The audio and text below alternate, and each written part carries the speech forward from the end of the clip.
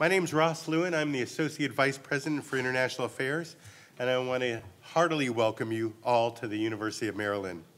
You have come here today to represent the Diaspora, a community of people who live outside their country of origin or ancestry, but who remain deeply connected to it.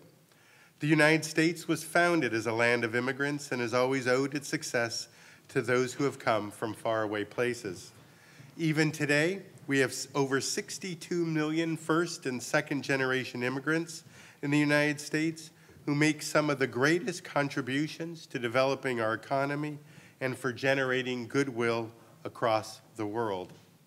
Your visit to the University of Maryland today represents an extraordinary opportunity for our students, faculty, and staff to meet with diaspora leaders and local community organizations. They will surely learn more about ways to engage with your issues and to get involved with your organizations and with the upcoming Global Diaspora Week that will commence in just 10 days' time. The University of Maryland appreciates the importance of diaspora. With its proximity to one of the world's great national capitals, the University of Maryland understands that we live in a world where boundaries are increasingly blurring while national attachments still abide. We understand that our responsibility includes facilitating researchers to find solutions to the vexing problems currently facing our planet and to develop our students to make a positive impact around the globe in the future. We understand that our community must be able to appreciate what it is like to walk in another person's shoes, regardless of where they come. We know that diversity is less our challenge and more our strength. And to this end, we believe that a great university must be a globally connected one. As one example of our commitment to internationalization, the University of Maryland is pleased to welcome Dr. Robert Orr as our new Dean of the School of Public Policy. Dr. Orr, who will be starting on the second day of Global Diaspora Week, October 13th, comes to us from the United Nations, where he served as Assistant Secretary General for Strategic Planning. In this role, he designed and built significant international institutions, including the UN Global Counterterrorism Center, the UN Peacebuilding Commission, and the UN Human Rights Council. Dr. Orr's most recent academic position was Executive Director of the Belfer Center for Science and International Affairs in the Kennedy School of Government at Harvard. Dr. Orr has already made clear that he is committed to enhancing the schools and universities' internationalization efforts. We would not be benefiting from your visit to our campus without the help of many organizations. I therefore want to thank all of those involved in creating the Diaspora Tour, including the U.S. Department of State, USAID, and the International Diaspora Engagement Alliance. I would also like to thank our university co-sponsors of this event, including the Center for the History of the New America, which is largely dedicated to learning more about your experiences, the College of Arts and Humanities, and the School of Public Policy. I'd also like to give a special shout out to a School of Public Policy alumna, Sarah Gallagher, for her work in connecting this event back to her alma mater and for her tireless effort in coordinating this event. It's now my pleasure to introduce to you Professor Bonnie Thornton-Dill, Dean of the College of Arts and Humanities. Professor Thornton-Dill is a renowned scholar who studies the intersection of race, class, and gender in the United States, with a particular emphasis on African American women, work, and families. Her prodigious scholarship has been published in numerous collections and edited volumes. Prior to assuming the position of Dean, Professor Thornton-Dill chaired the Women's Studies Department for 8 years. In addition, she co-founded on our campus 2 nationally recognized research centers, the Center for Research on Women at the University of Memphis, and the Consortium on Race, Gender, and Ethnicity. Dean Thornton-Dill serves as the chair of the Advisory Board of Scholars for Ms. Magazine, is the past president of the National Women's Studies Association, and a past vice president of the American Sociological Association. Professor Thornton-Dill has received recognition as an outstanding scholar, teacher, and mentor through the Jesse Bernard Award and the Distinguished Contributions to Teaching Award given by the American Sociological Association. The University System of Maryland Board of Regents have awarded her for mentoring and as the Stanley Kelly Jr. Visiting Professor for Distinguished Teaching in the Department of Sociology at Princeton University. Please join me in welcoming Professor Thornton Dill.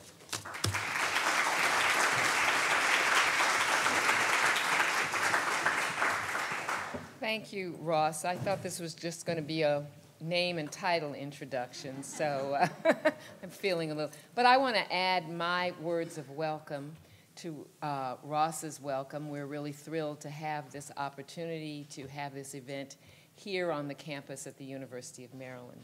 One of the things Ross has said, I think, just about everything that should be said about the university. I want to highlight just a couple of things about the College of Arts and Humanities and why we're so excited and thrilled to be participating in this and why we feel it's so appropriate to our mission and what we are trying to do. Because we are trying to create students who are not only creative innovators and critical thinkers, but who are compassionate communicators. And part of that ability to be compassionate really grows out of what we try to do with them in terms of exposing them and steeping them in issues of cultural difference, cultural communication, language, literature, all of those things that help them understand and empathize with people's experiences from all over. We're also very engaged as a college in community engagement and in pushing the ideas and the scholarship and the work of the arts and humanities out into the community and showing how it is a useful tool for working with groups. And so we have been and when you get community engagement in this, around this campus, community engagement is with diaspora communities. We've had some very exciting, we started this just this past year. We launched a project called the Foxworth Creative Enterprise Initiative, and we had 3 courses of students who were working in communities. One group of students worked with students from a Latin American youth group and worked with them in terms of telling their stories. Another group worked with Salvadorian immigrants in terms of telling their stories, narrative, and they did a big presentation at the Smithsonian. So we believe in stories. We believe in narrative. We believe people's stories are important. We want our students to learn from the stories that people share. We want them to share their own stories and to help people exchange their stories and their ideas so that they can learn more about each other. And that is why we are particularly pleased and delighted to be a part of this event, to be helping to co-sponsor it, and to hope, and we look forward to opportunities for more exchange and engagement with this diaspora tour because it is very much a part of our mission as in the College of Arts and Humanities.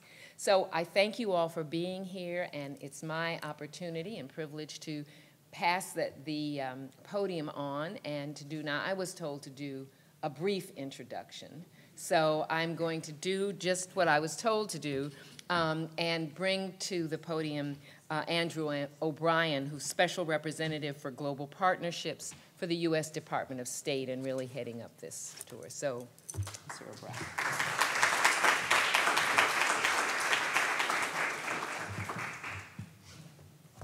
Thank you, Dr. Thornton Dill. Briefer is better. That's what I say. So thanks for keeping it brief. And I want to thank you and Dr. Lewin and the university for the warm welcome here. It's a great crowd and a lot of energy. And we were very excited to come, so thank you for the welcome, Matt. And I do have to say that as a colleague, Bob Orr is going to be a remarkable addition to the university, so you're very lucky to have him. So, so good luck to everyone. I also want to, where's Lori? Lori Edberg is here from Senator Mikulski's staff. I'll get into this in a minute, but for many years prior to this job, I was then Senator Kerry's state director. So I was Senate district staff like Lori. So she's very busy, so thank you for being here. We really appreciate it. And Mary Kane, where did Mary go? There's Mary. Mary is the president of Sister Cities International. So thank you for coming today. Mary is one of our great partners in this effort and a lot of things we do at the Global Partnerships Office. So, so we have great representation all around from our partners. So before I sort of get into why we're all here, I want to explain sort of why I'm here. And for many years, as I mentioned when I introduced Lori, I worked in state and local government. About 20 years ago, I worked for the mayor of Boston, Tom Menino, who got elected 21 years ago, and only left office a year ago. So I left a long time ago. He kept being mayor. And then after that, I was, as I mentioned, I was state director for the senator. And now I'm in the State Department as a special representative for global partnerships. And I can tell you that all of the things that I did in each of those stages are connected in a lot of ways. The work is very much the same, and it's all about connecting with people and connecting people. And Dr. Thornton-Dill, thank you for sort of mentioning that idea about stories, because I think this Diaspora tour and the work we're trying to do, I think it captures what are uniquely American stories that every one of us has at some level. And so thank you for sort of singling that out. I hope that we sort of live true to that throughout the course of this tour and the work we do beyond. In the 20-plus years that I've been in the public sector, one of the things I've come to understand is that creative collaboration with local communities, many of whom represent diverse views in our globalizing world, they're so important to the big work, the small work we do. So our office, the Office of Global Partnerships, is the main entry point for creative collaboration between the State Department, the private sector, civil society, NGOs, and universities. Public-private partnerships have become a priority within the U.S. government. They are a critical mechanism for strengthening our diplomatic connections, enhancing our development work, promoting economic growth, and safeguarding our long-term security as a nation. Today, official development assistance from governments and multilateral organizations is no longer the primary driver of economic growth. Foreign investment in developing countries outpaces aid by nearly 10 to 1. In the 1960s, such assistance represented 70% of the capital flows going into developing countries. But today, because of private sector growth and increased trade, domestic resources, remittances, capital flows, is just 13%. So we have shifted worldwide from a development model that was traditionally based on aid to one moving much more swiftly based on investment. What this all really points to is that no single entity or government on its own is going to be able to provide a solution to the world's biggest challenges, such as climate change, food security issues, access to education, and quality jobs. Together with our partners, we work towards the goal of strengthening and deepening the economic and social development of cities and countries around the world. And in less than 5 years, our office has been able to build partnerships with over 1,600 organizations and has leveraged more than $829 million in public and private resources for U.S. foreign policy. And our partnerships focus on a wide variety of topics, from strengthening entrepreneurship and innovation to promoting green development. And of course, what brings us here today is one of our marquee partnerships, the International Diaspora Engagement Alliance, otherwise known as IDEA, which centers on diaspora community engagement for development in countries and regions of heritage. So you're probably asking yourself, why is the State Department interested in diaspora, and why are we out on this tour? Well, more than 60 million Americans are first-generation or second-generation descendants of immigrants, also known as hyphenated Americans or diasporans.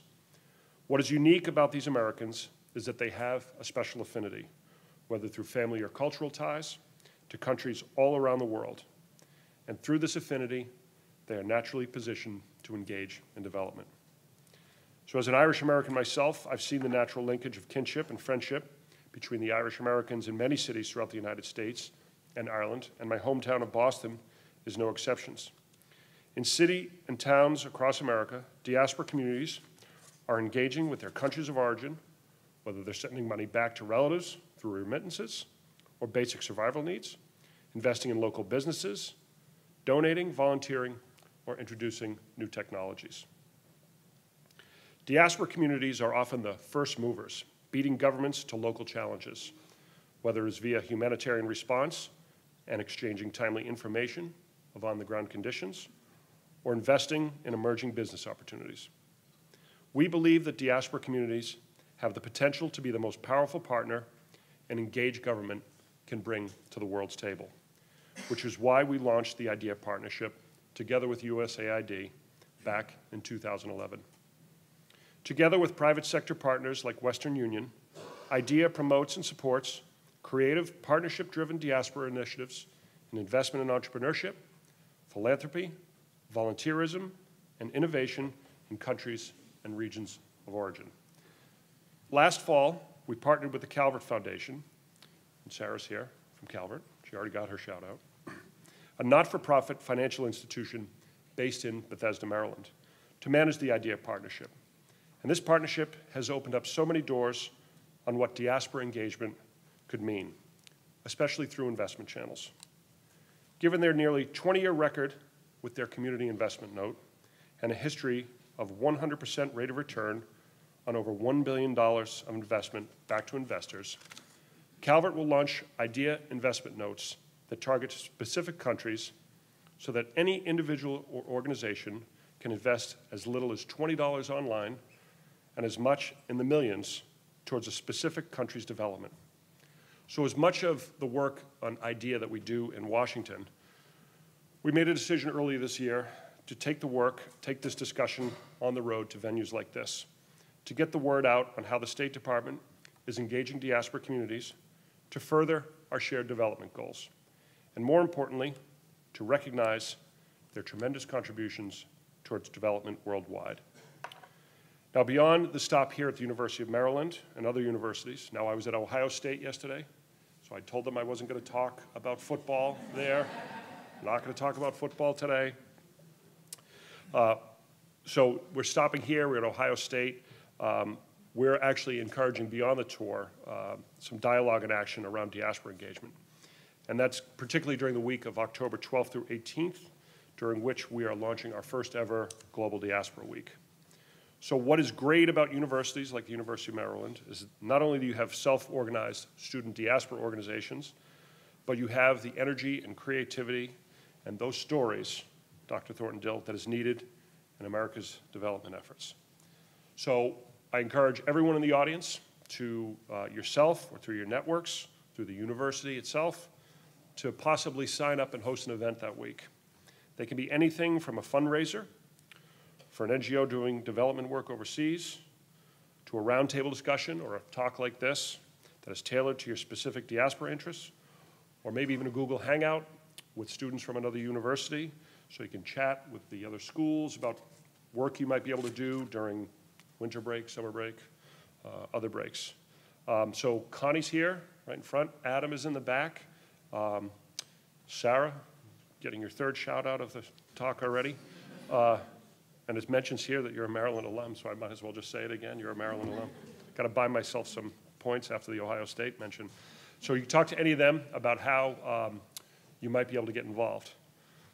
As Secretary Kerry said in his first speech as Secretary of State, in today's global world, there is no longer anything foreign about foreign policy. I couldn't agree more, and our diaspora communities are living proof of that. In our cities and towns, on our college campuses, you have the power to positively influence and impact communities here and abroad. Whether you are a diaspora individual, part of a larger community, or you simply have an affinity for positive development overseas, you are our grassroots ambassadors, and we welcome your energy, vision, and engagement in amplifying America's development efforts around the globe. Thank you.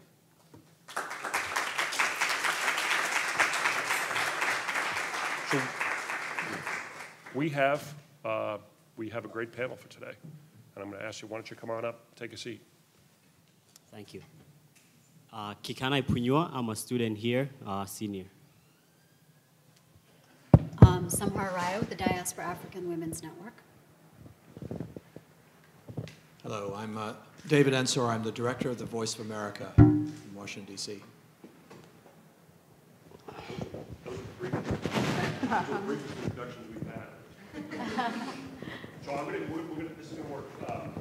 We'll do a couple of rounds of questions that I'll ask, and round robin a little bit, and then we'll we'll open up questions to the audience. So that'll probably be about a half hour for the first part, and see how the next part goes. So David, this is your third stop with us Right. as panelists. You and I could take it on the road forever. We could. It's been fun. People may not be interested in what we talk about, but you're with Voice of America, and I think people hear about Voice of America.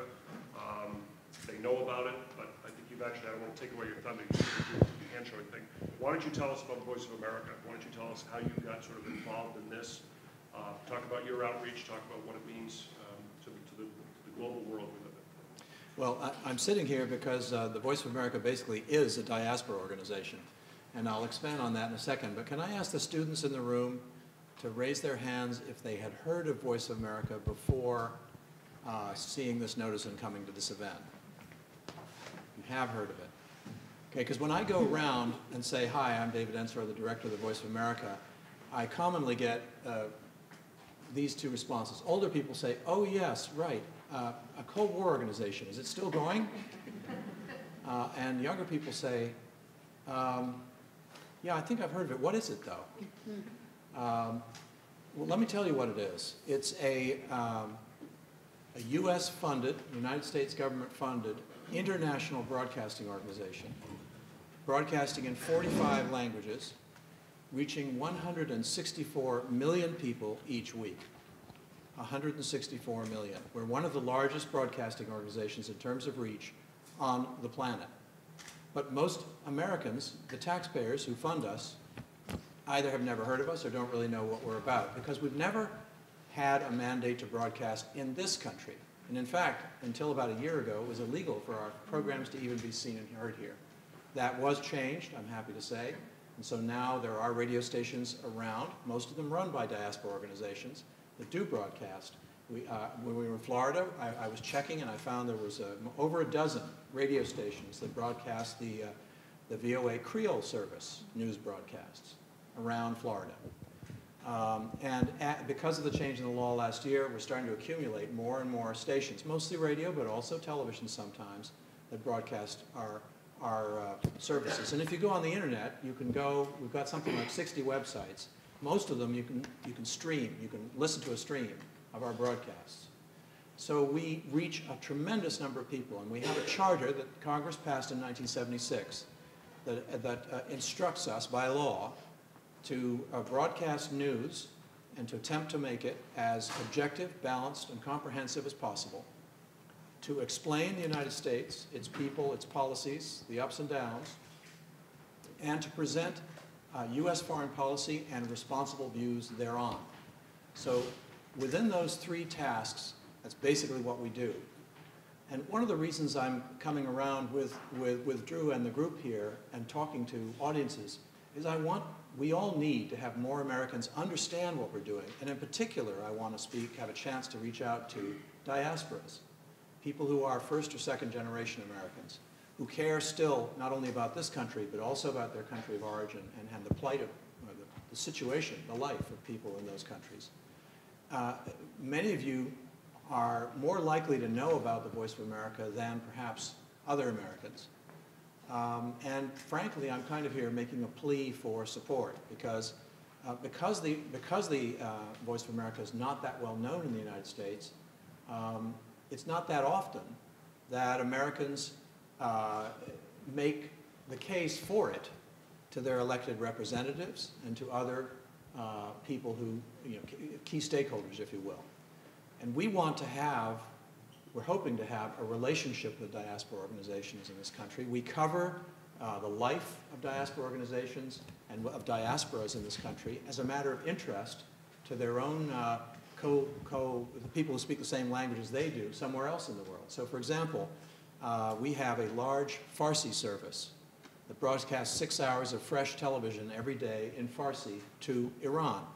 There are 800,000 Farsi speakers in the state of California alone. What they're up to, what they think, what they're doing is of great interest to Iranians. So we try to do a good job of broadcasting the news about what's happening in that diaspora community, large, powerful, important. And we try to give a very, very balanced and objective broadcast to Iran, a country where, quite frankly, if we weren't doing it, there aren't too many other places that are. The state broadcasters certainly are not. So that's maybe a longish introduction and answer to your question as to what is the Voice of America and why am I here? No, that's good. You caught up on your introduction, too. So. Samara, I'm going to ask you, we'll come right down the line. Oh, okay. Okay? And it's your opportunity to do a shameless plug for your organization, and I know you like that. So your organization is Dawn, and it has very impressive and diverse membership and country representation.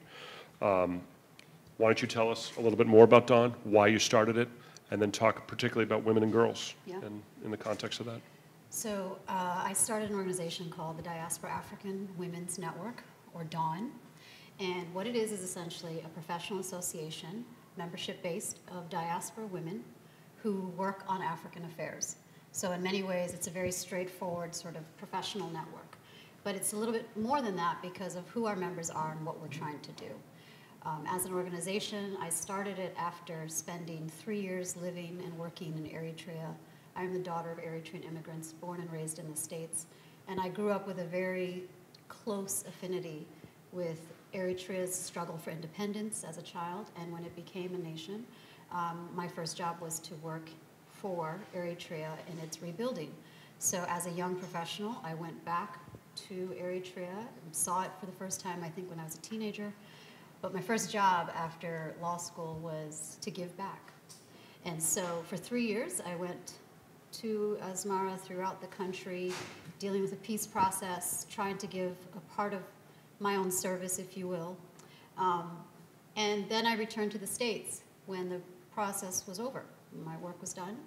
And I realized that I had this relationship with not only the country, but with the continent. And I had a relationship with the United States that I thought were very important. And my role was quite unique, just because I had grown up in such a bicultural household, a bicultural experience, transnational experience. And I was looking for ways to leverage that. So when I got back from Eritrea and I worked on the Hill, and I actually worked with Voice of America and others, so it's nice to see things come full circle. I started to realize how many other people from immigrant communities and how many other people from diaspora communities are doing the same thing. A lot of Iranian Americans, Arab Americans, at the time Sudan, when Darfur conflict was raging, a lot of Sudanese groups were coming to the Hill, were coming to Congress. So it was born out of a policy framework of how, as a constituency, you raise issues in international affairs. But then I started to realize that we are much more integrated into Africa's development and prosperity beyond sort of advocacy in that sense, and beyond remittances. So the organization initially started as a network of women working on the Hill, working in DC, working on African affairs. It is now over 300 women representing 38 African countries, plus the United States, Latin America, Caribbean, Middle East, Europe. It really is just a network of African diaspora women, and it's self-identification. We don't go into the space of trying to argue who's a diaspora and who's an African diaspora. I think it's self-identified. And so working from that space, we really are trying to cultivate the next generation of women leaders, next generation of diasporas that are contributing to Africa's growth, but also contributing to U.S. engagement, to the host countries that we're in. We have women in London and Geneva. We now have a member who lives in China. So she works for some organization, but she's now based in Beijing. And so our network continues to grow. And the idea is that we can establish partnerships not just with governments or the grassroots communities, but everything in between, everything with businesses and organizations and communities and associations. And there can be a stronger partnership between civil society on the ground, diaspora, and wherever decision makers sit in all levels. Thank you. I don't think I asked you this before. What year did your parents come to the U.S.? So here's a great thing. They came in 1968 as a part of the, during the Kennedy administration, the same time Obama's dad came. And my parents came separately for school. My dad was 17, he was in high school. And they went to the University of Michigan, went all over. But by the mid-70s, they couldn't go back home. And so it was one of those situations where they didn't really expect to move completely to the United States. They expected at that time there was a whole generation of African students, cultural exchange, educational exchange programs, and they came to the United States intending to go back. And when they couldn't, they actually became quite involved in doing advocacy for Eritrea's struggle for independence. So I was born into that sort of Afro hippie activism. And I think that's a little bit of why this is happening now with organizing. Great, thanks. Connie, we'll go to you. So you're a senior here, University of Maryland. You're an entrepreneur. I'm going to let you, it'll be your opportunity for the shameless plug for your organization. I want you to talk about it, and I want you to talk about how it impacts life back home in your village at home, how it impacts women and girls also. Thank you. Well, my story kind of started, as she said, her father came when he was 17. I came here when I was 17, just a while ago, as an exchange. Not that long ago. But I was an exchange student in 2009. I came with FS. I don't know how many people heard about American Field Service. I was hosted just 30 minutes away from here at Wild Lake High School. And then from there, that's how I started getting involved with a lot of issues that I saw back home in Kenya. Because, growing up in Kenya, I saw so much challenges that I faced by mostly women and girls. So when I came here, I saw a chance to give back to the people that I left behind, and also kind of being a leader to inspire other young leaders to come up to come with solutions to face the challenges. So my senior year at Glenelg Country School, we had a community action project. So my teacher told us, you can do anything from local, international, whatever you're interested. So that's when the opportunity came in, and I decided that, you know what, I'm gonna raise money to build a clinic for my village. Because I saw a need for women to have a place to give birth, which is not far. Because a lot of challenges that I saw was, we have midwives, but they don't have a knowledge of how to do what they are supposed to do. So having a clinic nearby with nurses and professional, I thought that would be the most immediate thing I can do. So with the resources that I had from Glenelg Country School, it's a small private school in Howard County, really gave me motivation to go ahead and just do it.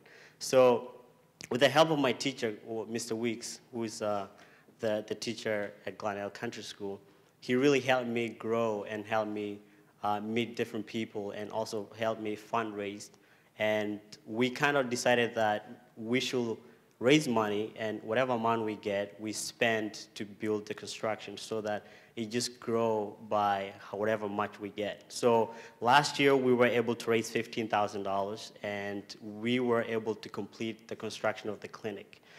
So right now we are projected by beginning of next year, we should be able to have doctors and all the equipment ready for operation. So that's exciting.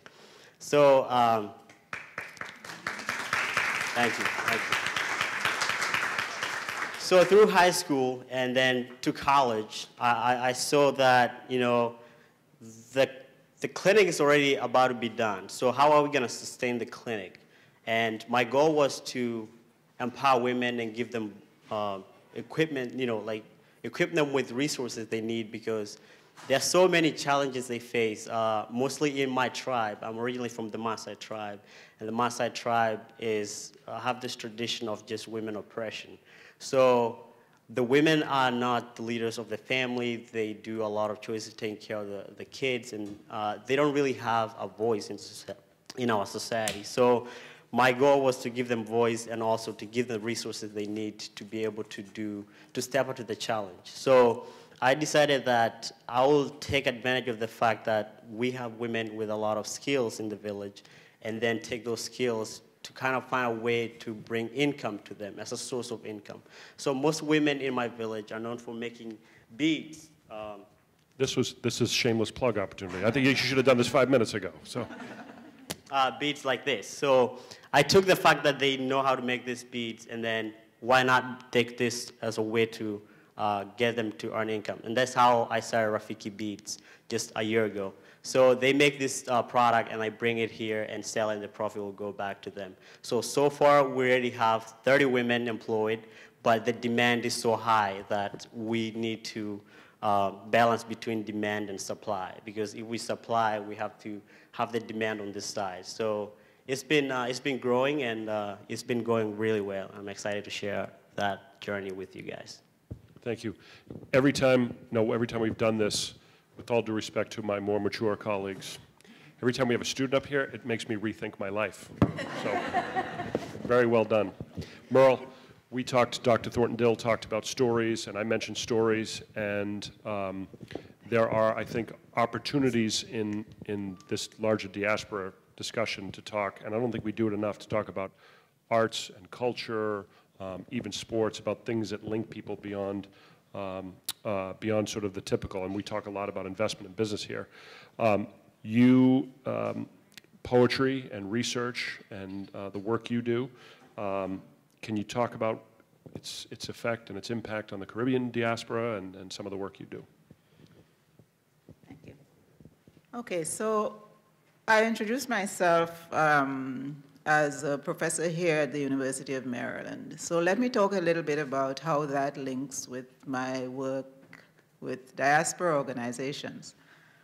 A few years ago, I was teaching a play, a Caribbean play, to my ENGL 362. That's my class, Caribbean literature class in the English department. And what struck me then was that although, it went fantastically in the classroom, I kept thinking it would be so great to see this on stage within the community. And that's how we started Caravision Community Theater. And I began like this because it certainly has something to do with my own interest in poetry, my own interest in writing and theater, etc. So I started Caravision Community Theater, which put that play written by a Guyanese writer on stage. It was a play discussing AIDS in the community. And I thought, we needed it for more than the primary research. For more than the research, we also needed to take it to the community and have people discuss it there. And let me step back a little to say that my own journey was from the Caribbean. I was born in the Caribbean, grew up on the Caribbean island of Grenada. I say it like that because although I've often seen it written that I was born in Grenada, it's not true. I was born in Aruba, grew up on the Caribbean island of Grenada, and after that studied in Jamaica, then here in the United States. I first came to the US in 1981, studied here, returned to Grenada, and it was here in the US really as a graduate student that I first started focusing on a lot of the writing of poetry. And that was as an immigrant looking back, thinking about home. And I remember the first poem that I wrote and left on paper here in Silver Spring, where I was living as a student in an apartment there at the time, was a poem called Neighbor String. Neighbor String, translated from the Caribbean Creole, is umbilical cord. And essentially the poem said, the part of me that is there, not here, home, not wandering, not, hey, how you doing, but, doo-doo, darling, you all right? Not going up to this enclosed home in the elevator, on stairs, etc. So, in a sense, that poem then is exploring that entire experience of being an immigrant and trying to understand the immigrant reality right around. So that was the beginning. Well, that was one of the beginnings. And from there, I've always been interested in exploring poetry on the page, poetry in performance, poetry in print, and the particular experiences of migrant communities. And so I've been using, constantly been using words and particular organizational activity, and perhaps I'll talk about that a little more later on, and particular organizational activity to engage with the experiences of migrants here, and also connecting that with the home experience. While you have the mic, and while you brought up Grenada, let's go right back. Another question. Can you talk about your role in Grenada's library project and the importance of that to researchers and this work in the diaspora? Okay. In fact, I'll talk about my role in the library project, and also an organization that I started before that, an organization called CariVision Community Theater. And I mentioned CariVision earlier when I talked about teaching a play, and then immediately after that, going out to the Caribbean community and beginning a group there. In fact, I see one of the members of the group here today, so it's wonderful to see that. But hello, Althea. Yes, when this organization, CariVision Community Theater, was started, we were interested not in having different sort of island groups. We thought, yes, there's a place for that, but we also want to have an organization that is Caribbean. And we said Caribbean at the time, intending it also to be Anglophone, Francophone, Hispanophone, to break down those divisions that we always work with. So far, because our direct contacts in the community have been largely Anglophone, it has developed as a group focusing really on the Anglophone Caribbean, but we want to move beyond that. In addition, and CariVision Community Theater has put on plays here at the University of Maryland and also at various high schools in the community. We started with the discussion of AIDS, and moved on to discussion of folk theater generally, and we have lots of ideas for developing that further. But in addition to that, quite recently, Grenada's library, the library in my home country, Grenada, was closed. That happened in 2012. And you know, from looking at it from here, we might say, okay, one library is closed, what's that? But when the library is closed, we're talking about the public library, and we're talking about the library system that I used as a high school student, the place where I met many researchers. And I can mention, for example, you know, that's where I met Pedro Noguera, who is now at NYU.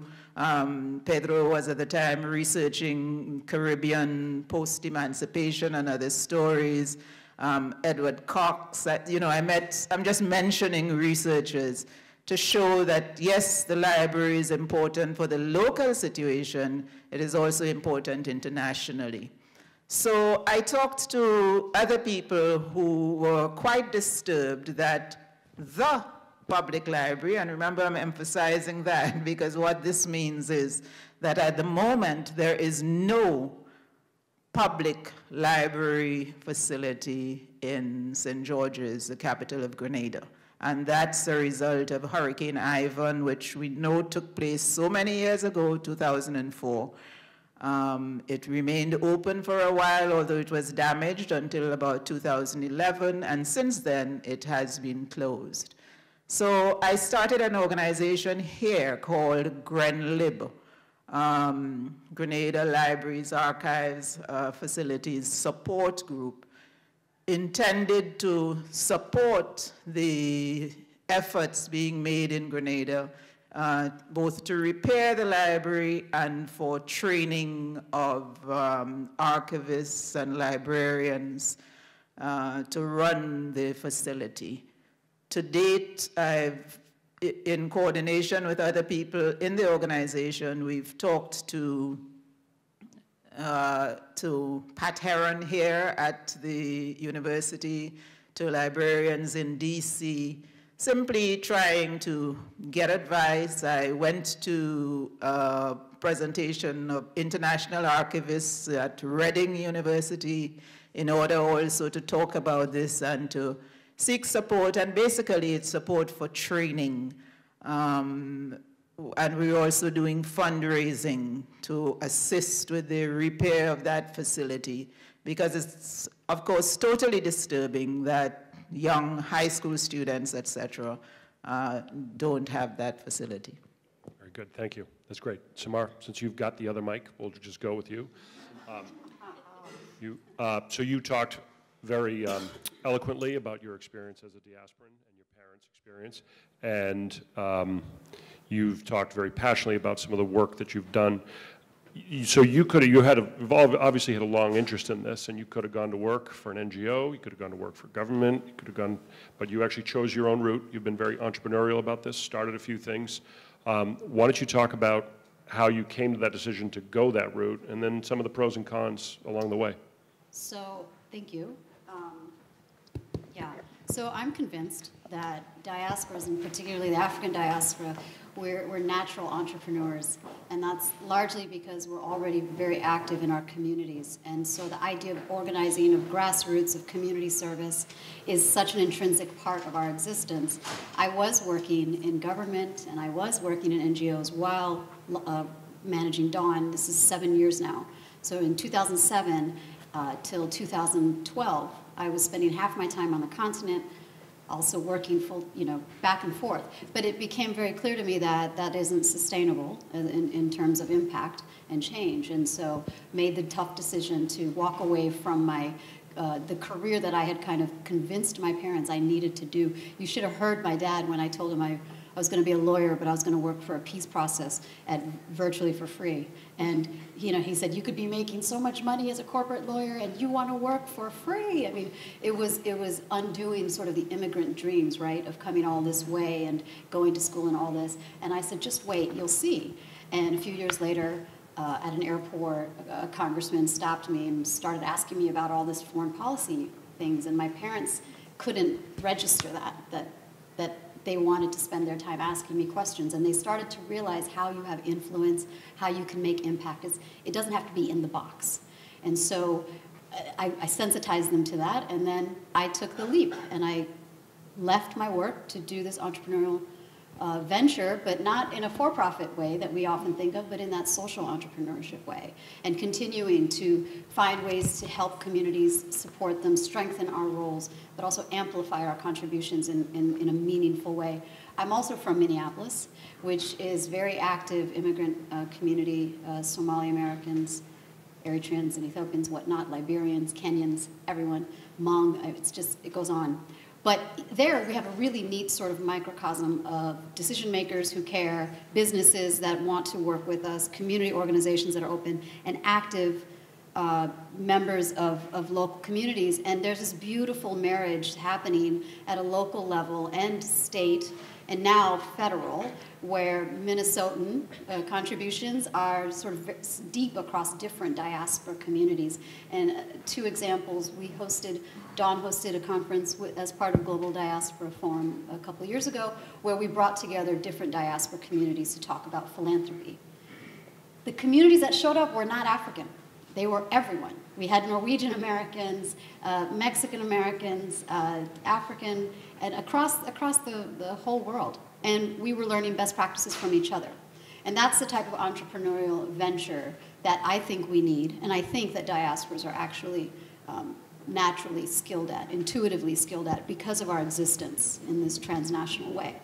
And the other one, which is reminding me because of sister cities, it was through Minneapolis and the diaspora communities, and in this case, Congressman Ellison, that this idea to help support a library project in Mogadishu came to fruition. And it was between Minneapolis and Mogadishu, between the diasporas and the decision makers, between organizations like Sister Cities that promote this sort of fostering, that diasporas were active change agents. I was at where the conversation started was on a panel like this. And within a month or two, the library project had been launched. So those are some neat examples what entrepreneurial ventures would mean as a diaspora and why I left. I always tell people Dawn was born out of a necessity. This is not what I thought I would be doing, but it's what I have to be doing. It's needed, and it's actually, what it's doing is introducing what already is here. We've already got skilled, amazing diaspora actors who are busy, and I guess my job is to bring that to the forefront and show people all the different ways that we're contributing. Thank you. Thank you. That's great. David, this could be a question. This could be a question for your staff. You have a remarkable staff at VOA, but I actually think it's a question that you could yourself add a lot to. The things that make people scatter, genocide, war, poverty, restrictions on human rights, the things that cause people to be diasporans. I think you and your staff have seen some of these things up close. I wonder if you could talk maybe anecdotally about some of that. We've seen them up close. We are seeing them up close right now. We have journalists in harm's way in northern Nigeria reporting about the activities of Boko Haram. We have journalists in Guinea and Liberia reporting on the tragic story that's unfolding right now of the Ebola disease that is spreading so frighteningly in Western Africa. And we have reporters, or we did last week in Minnesota, looking in from our Somali service, learning more about some of the young men that have made the unfortunate choice of going to Syria to fight for ISIL, or ISIS, as it's known. And trying to get a better understanding of how does the Somali community get its arms around this? What is it going to do? What are the leaders of the Somali community in Minnesota going to do about the fact that some of their young sons are going to die for a cause that, as far as most of us can see, looks like a criminal thug organization, and little more than that, wrapped up as Islam in a false flag. So Voice of America reports on those kinds of stories to the world. I put our journalism on the Ebola crisis right now unfolding up against any news organization. I'm afraid some of my people have taken greater risks than almost anyone else. And there's some of the human stories that they are telling about how small villages in Liberia cope with this terrifying thing that has come about, I hope will bring, will alight the conscience of the world in a way that certainly President Obama has gotten. It's gotten his attention, this crisis. I hope many more leaders will come up to the plate. So I think our reporting helps to shine a light where it needs to be shone, and our knowledge of diasporas and languages. As I started by saying, VOA is like the UN. I mean, you walk down the hallways, there's every language. 50 radio studios, it's about 20 television studios, every possible language being spoken in them. We have deeper knowledge than almost any other organization in this country, or news organization certainly, about certain parts of the world. I mean, particularly expert in areas where we have large audiences and large diasporas. Africa has more than a third of our audience, and probably a lot of our growth potential as well. So I'm happy to take questions on specifics. And while I've got the microphone, let me just mention that I have 3 colleagues with me here. So folks who might be interested in knowing more about VOA or about student internships there or other things, 2 graduates of the University of Maryland, right over here, Bruna and Sahel. Could you just hold your hands up for a second? And Steve McGinley is somewhere here too, back in the back. So we're happy to take questions afterwards if you're interested in VOA. Yeah, we'll have an opportunity. I didn't mention this from the outset. We'll spend a few minutes. Those of you who want to have questions for any of us or any of the State Department staff, happy to stick around for a few. So, Kikane, so I had a similar experience with a student yesterday, also in Ohio State. So you're clearly very passionate about this and committed. And I didn't want to make light of it before by saying I should revisit my life, but I should probably. But you know, you could be doing other things right now, but you're doing, not only you're finishing your degree, but you're at it and you're trying to improve things at home. Why don't you talk about, for a minute, engaging other students or people your age or other diasporans and talk about some of the pluses of that and some of the minuses of that. Thank you. Well, being a student, and then also I'm an athlete. What's your sport? track and field. I'm from Kenya, so like. Just making sure. Why did you have to ask? It's actually funny because how I got involved with track was. What's your event? How's that? Just track and field. 400 meters, 800? No, I mean, middle distance and about 5K. 5K? Yeah. Okay. But it's funny because when I came here as an exchange student, when I was staying with my host family, they said, you know, the only way you can make friends really fast was joining a sport. So I was like, you know what, I used to play soccer back home, so why don't you join the soccer team? But they said, you're from Kenya, you can run, and we know the cross-country coach. So the Kenya thing has been going on. But, you know, starting Rafiki Beads was definitely something that I'm passionate about, and I would like to help as many people as I can because I see a need for empowerment. And I have to balance between a student and athletics and then also working to grow Rafiki Beads. So it's been kind of like getting my teammates involved, helping me basically sell the products that I have, and also help me on social media to spread the word about Rafiki Beads. For instance, this summer, some of my teammates asked if they can sell my bracelet in their camp because some of them work as camp counselors. So that kind of really actually helped me because having the network already as a student athlete really helped. But also classes. I go to classes and talk about what I'm doing, and people reach out to me and want to be part of it. For example, we have interns or people who are helping me out to in different roles in Rafiki Beads. They all reach out to me and they say, I want to be part of this and I want to help whatever you want me to do. So it's been kind of a great journey of inspiring young people that the age doesn't matter. You can do anything you're passionate about, no matter whether it's big or small. Just start small and then you'll get there eventually.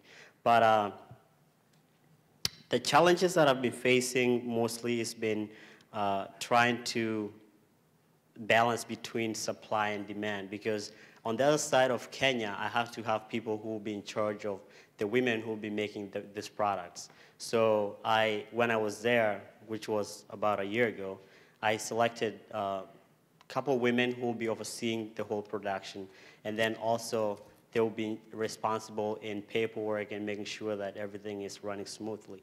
So as a young leader, as a young person, it's been a challenge to, get those people to trust you and think that, you're actually going to send money to them and ABCD. So they'll be looking up to me. So it's a really big responsibility because I also have to create, I should be able to sell the product when I bring it here. So balancing that, making sure that I sell the product they make and then they'll be able to earn the income. It's been a challenge because you never know whether you're going to sell the product or not. And then also shipping is very costly to ship from Kenya to here. So that is also another challenge we're facing. As we also, we don't have much income, so we have to balance that. I think, yeah. It's a good problem. Mm-hmm. So those are some of the challenges we've been facing, but it's been a great journey anyways. It's been worth it. Thank you. Questions from the audience? Who has them? Get the mic out there, Sarah. Thank you. Not going to say anything about how many there were at Ohio State yesterday, but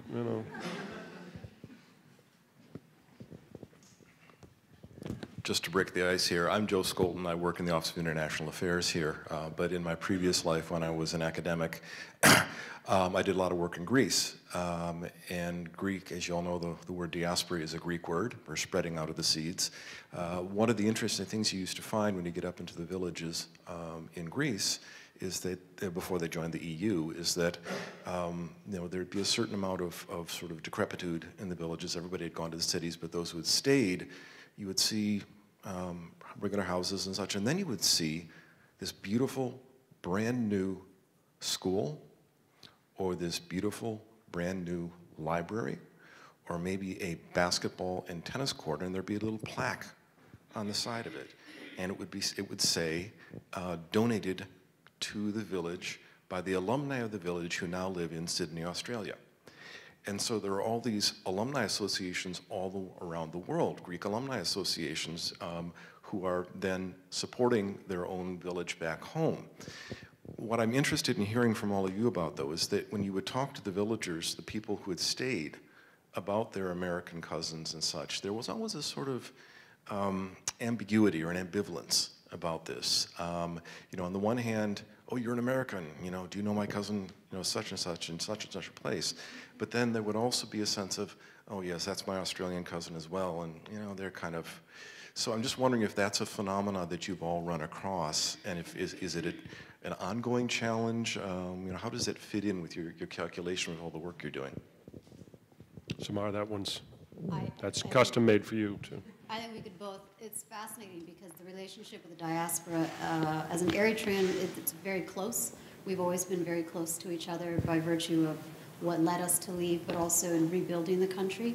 We're seeing similar things with South Sudan and the relationship, but there's also an inherent tension with the fact that some left, right, and are seemingly living better, but then you have to describe what it really means to live here. I've spent many times describing what debt is to my friends.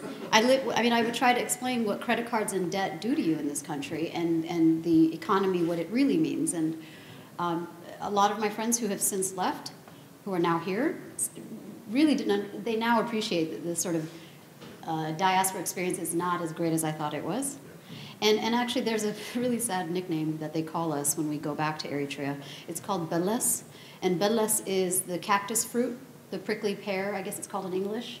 But the fruit of the cactus only shows up, it blossoms in the summer months of June, July, August. And that's when we come. So they call us Beles as a sort of sometimes derogatory, sometimes admiring term. What's happening now is sort of a realization, a two-way of, you know, we're here as your brothers and sisters abroad, but we only know so much. Right? And the ones that are, the communities that are inside the country, they're realizing they may not want to be a diaspora. And there's this conversation happening about should we stay, should we go? And yes, we've helped with schools and communities.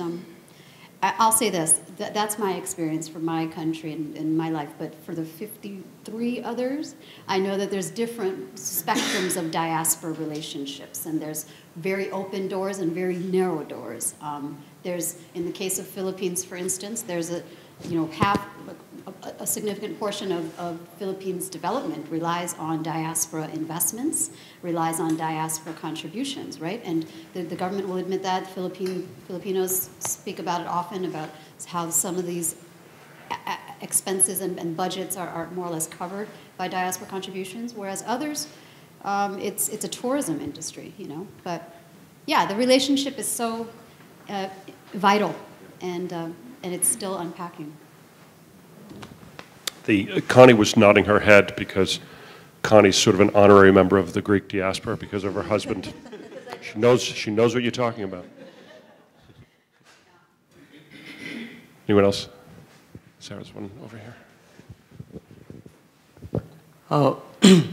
I'm an undergraduate student, econ major. Sorry, I just got the cold, so voice is like really shaky.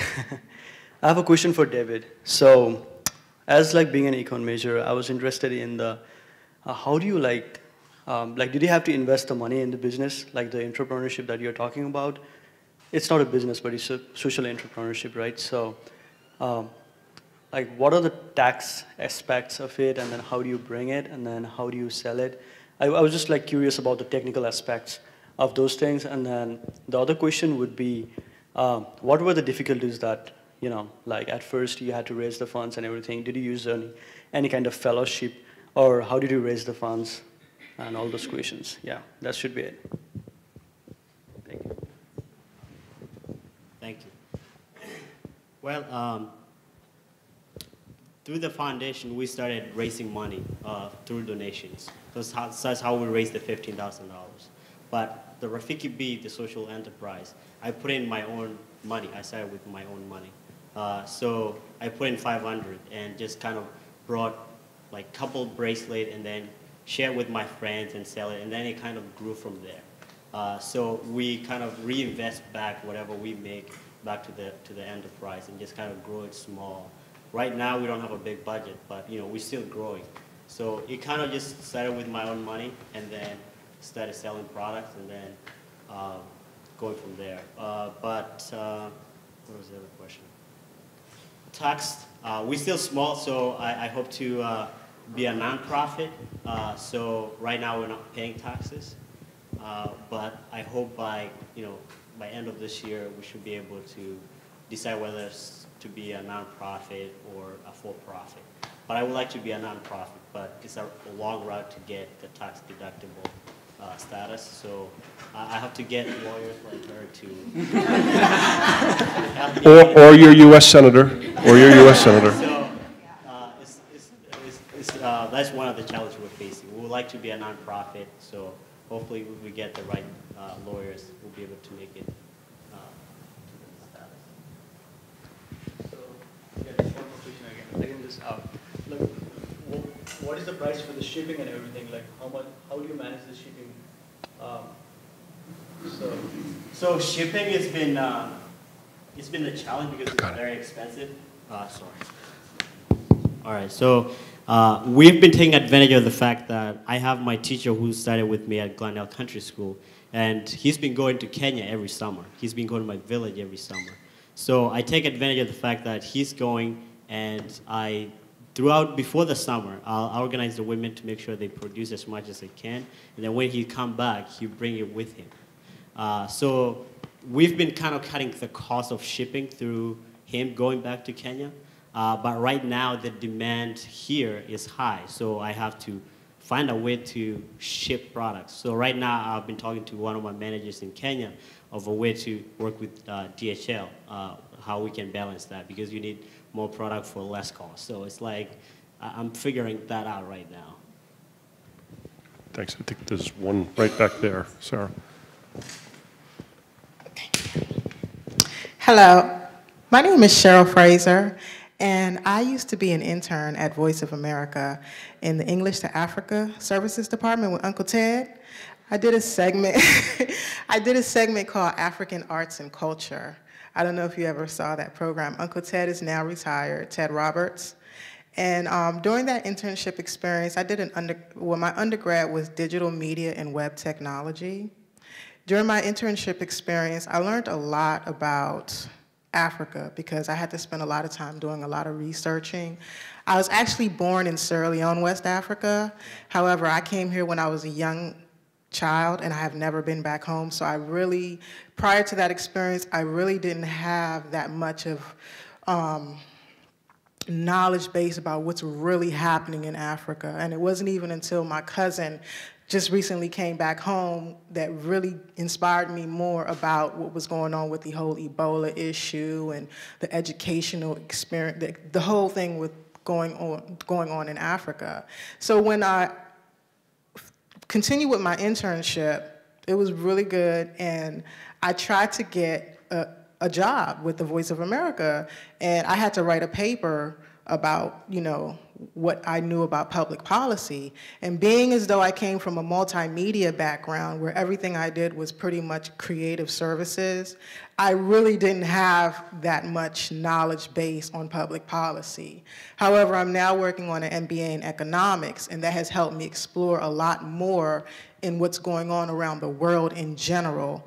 And so the challenge I have as an African growing up in America, in Washington, D.C., is that, a lot of us, we're pretty much overlooked, basically, because, you have the ones who were born in America but had the opportunity to travel and learn about the world, whereas though you have the ones who were born in Africa but didn't have the opportunity to travel because of economical, experiences or whatever was going on with our family base. And then they kind of put us in this category as an African American. So I've been, my idea of diaspora was, I thought it included African Americans because I thought it was Africans who were not in their own country anymore, and that was what African American people are. And because I spend so much time around African Americans, when I walk out here, people don't, they hear me talk, they're like, wow, your accent is, you don't sound like you're an American, but someone else that was born here that gets a chance to travel, they have more of embracing the African culture, like the young lady here who has this opportunity to help, women. You were born in America, but you have more of an African base. And you're more embraced as an African than I am, who was born in Africa, who has never been back to my country before. So you have a lot of people here who have that issue. And then when we're placed in this box of being an African American, I notice and understand and realize the things that African American people go through, because when I'm placed in this box, I experience it. And I'm like, I was writing a paper about the African diaspora, and I hear you all speaking, but I don't hear anything about African Americans being a part of the African diaspora. So how do you? They most certainly are, I would say. Yeah, because I never hear, if I can, I introduced the organization as an organization that is for the whole global African diaspora and its self-identification. We have women who represent the African continent, 38 countries, plus Latin America, Caribbean, United States, which means any American woman who believes she's of the diaspora, as well as Europe, multiracial, and so on and so forth. We have a member, as an example, in Dawn, who on the application, the reason you're accepted into Dawn isn't because of your ethnicity. It isn't because of your identity. It's because of your professional focus on Africa. And the reason you're not accepted into Dawn is because, this is a great example for your question, is because of your professional focus. Women who don't display the African affairs portfolio that we're looking for right now, unfortunately, cannot become a member of Dawn, because we're trying to build a cadre of smart professional women like yourself who can apply to VOA and get a job on the Africa desk. That's what I want to do. I want to bring people like you to people like David and show him the resume that they're looking for. Now, to do that, I have to focus on the professional aspect, not the identity, which is why identity is self-identified. It's whatever you make it. Now, as a daughter of Eritrean immigrants raised in the United States, technically I'm African American. But growing up, very similar experience to you, and the only reason I have an African experience is because Africa's in me, and I tell everyone it is in me. That is my job, to introduce myself. And that is Dawn's job. We introduce ourselves. So for you, as a Sierra Leonean American, as a Sierra Leonean, as an African American, as a woman, as a human being, you're introducing yourself. That box is a problem everyone has. But the box that we carry as women of color in a country where race is a very sensitive issue, with socioeconomic challenges, with an economy that is extremely competitive globally, but also in a downturn the last few years, you have to become smarter and even more creative at how you get noticed. And so that's what we're trying to help you with. The other area is simply that diasporas, it is what you make it. And so I hope your internship experience and your MBA are preparing you, but also I hope these conversations are also part of the way we introduce ourselves. That's storytelling. Obviously you're speaking to my heart. And I'm speaking to you as Semhar, but also as a diaspora woman. People told me I was not black enough, I was not American enough, I was not African enough, I was not Eritrean enough. This hair is African, this face is African, this mouth is American. And I know that. And I can get on my African pedestal and speak too long, and I can get on my American pedestal and tell you what you need to hear in 2 seconds. But that is what it is to be a diaspora. You are in many worlds, and you bring them together. And Samara, I would add, and thank you for that, by the way, I would add that sort of larger issue that I raised when I first spoke. It's the affinity thing. It is sort of what you make of it. And it's not easy. I mean, I could speak, we do our office does a fair amount of work in Northern Ireland on sort of the ongoing peace process. And one of the things that brought about peace in Northern Ireland was the Irish American diaspora. They had been engaged sort of in different ways, but political leadership brought them to the table on that process.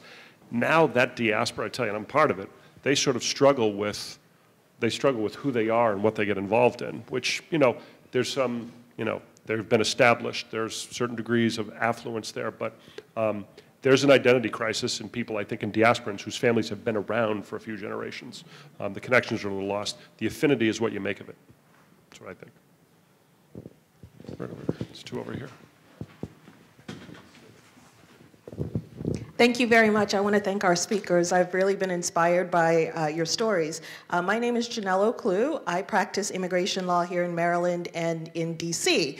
I'm a member of the African diaspora. I'm originally from Ghana, and I work directly with diasporans from all over the world, Africa, Asia, Europe, Latin America, also North America and the Caribbean.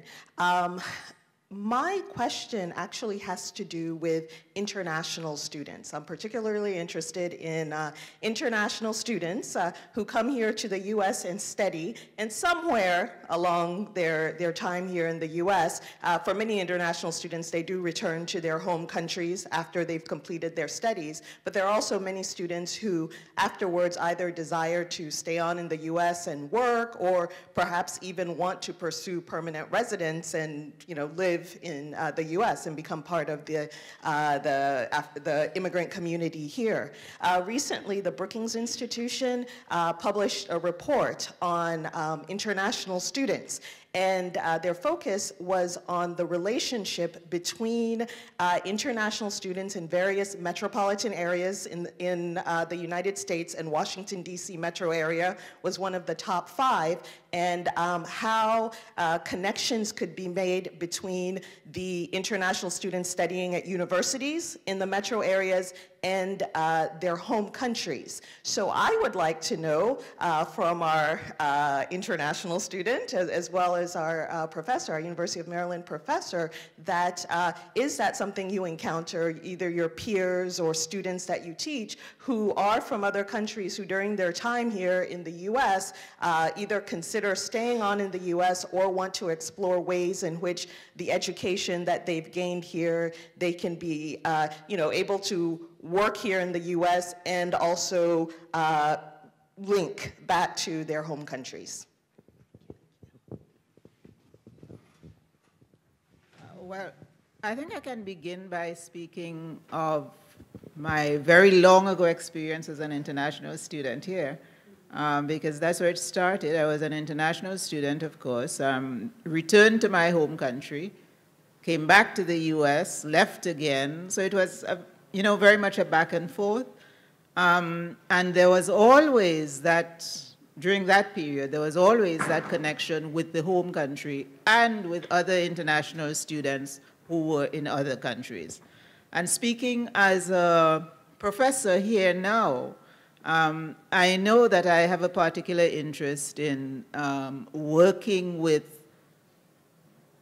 both people within the community and with international students who are making those connections to the home country. In fact, there is a course that during next semester, spring 2015, I will be teaching in coordination with someone at Birmingham University in the UK.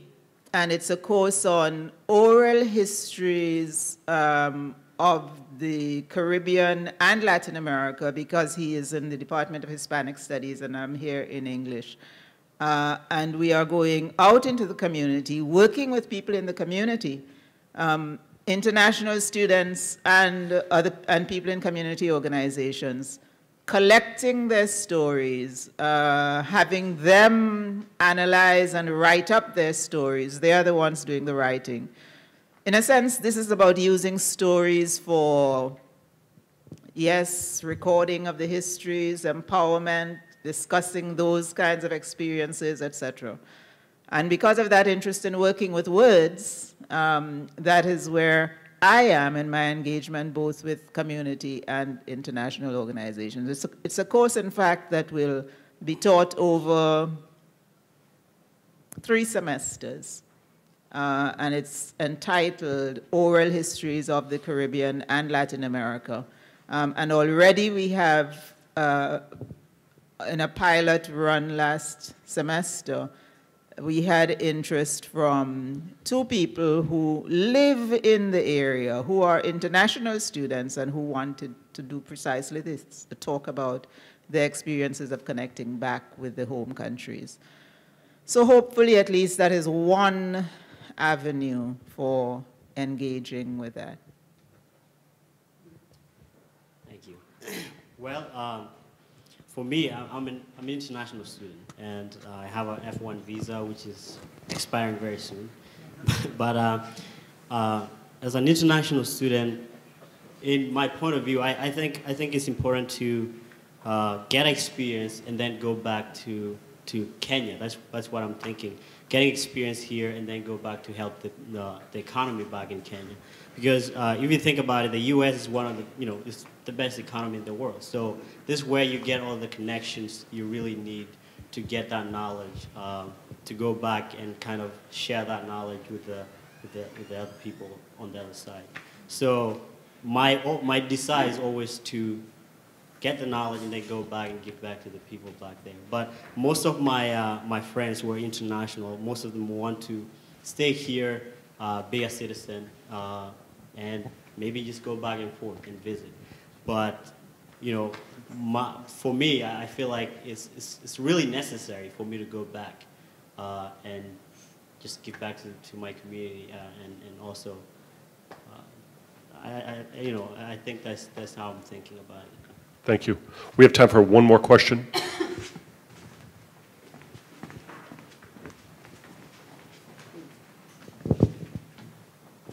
I'm sorry, I have difficulty standing, so if it's okay. All right. I have found this to be so powerful and wondered if you all have a strategic plan or some sort in place to magnify what we've witnessed today. The key is seeing how many of the diaspora have invested in the American life and poured years into the United States, but just a longing for their country. And I would love to continue to hear about the library in Grenada and all the different things that you're caring about, but it needs to stay in our presence. And I'm asking how you're going to do that. So I'll give you two quick answers on that, and anyone else can chime in. One of the things that we did prior to this tour at the Office of Global Partnerships is we hosted a Global Diaspora Forum at the State Department every spring that took place for several years before I arrived there. We're doing this instead. We will have a discussion about, once we get done with the next few weeks, whether we try and do that again next year and sort of reconvene people in a big way and have big discussions about it. This year we wanted to have small discussions like we're doing now. The other thing that we do is we take, our office again through the secretary, we take delegation trips around the world to different places. They're usually economic based, but they can be cultural, they can be conducted for any number of reasons. One of the things we try to push in that is bring diasporans on those trips so that they can see firsthand what goes on in the country of origin. So we'll try to scale that up over the next several months too. So I don't know if anyone else wants to add to that. But a strategic plan is always a good thing. Sarah. Maybe I can give my shameless plug now. Shameless plug. So Global Diaspora Week, which a special rep mentioned at the beginning of the event and invited people to host their own events, I realize we're about 10 days out from Global Diaspora Week, so that may not be feasible at this point. But we have over 65 events taking place around the world, mostly concentrated in this area with online events as well. So you can go to our website, which is diasporaalliance.org, and look at the listing and see what you might want to participate in. And IDEA is dedicated, like writ large, dedicated to engaging with diaspora communities and spreading the word about the work that they're doing in communities here and communities back home. So if you stay engaged with us, you'll be able to follow up on projects like these and learn about what these folks are doing. And one more. Hi, this is Connie. I'm also in Drew's office. And just one last thing, too, is that diasporaidea.org down here will also, our office is going to be putting together like a synopsis of everything, everybody who's been involved here, Samar's work, Rafiki Beats, the Library Project, David's work, everything. We'll put a synopsis together so that you can also see who's doing what, who's been on the tour, and how you can contact them or go to their websites. Well, thank you. I have to give one shout out to my longtime colleague in the Senate and now the State Department, Alexandra Costello, formerly Nunez, who is a University of Maryland graduate. So she joined us today. She is one of the Secretary's liaisons to Capitol Hill. So, and the diaspora, yeah. So, and for our panel, thank you, everybody, for taking time out of the middle of your day. Global Diaspora Week is in about 10 days, so check out the websites and be in touch with us, and we'll all stick around for a few minutes. So thank you very much.